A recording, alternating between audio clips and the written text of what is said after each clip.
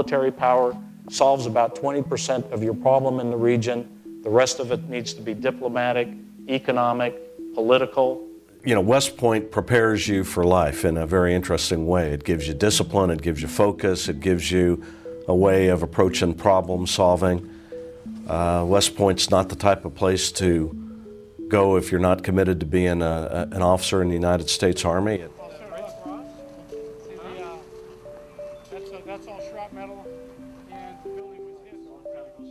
Hey, John, the chief is still here, so there's a permanent place for this. And I am confident that there are still many more people in Iraq trying to hold that country together than there are trying to tear it apart.